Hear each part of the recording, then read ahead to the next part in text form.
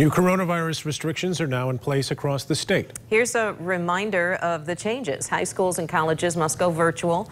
Dining rooms are closed at restaurants and bars. Places like movie theaters and bowling alleys have to shut back down.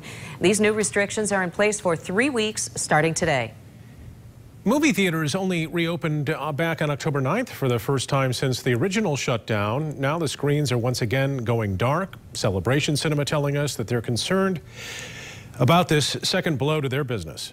We have been through this before with the 7 months of shutdown. I think it's a bit harder this time in that we're really concerned about our team and our ability to retain our team and just the realities that we're facing together in this next month or so of closure.